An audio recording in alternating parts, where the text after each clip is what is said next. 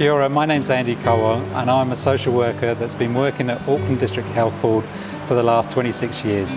For the last 5 years I've been working in the mental health crisis team.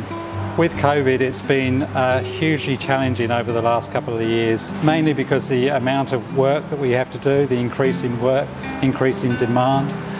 We as allied workers have been negotiating with the DHBs for the past 16 months. In that time we have not had one decent offer.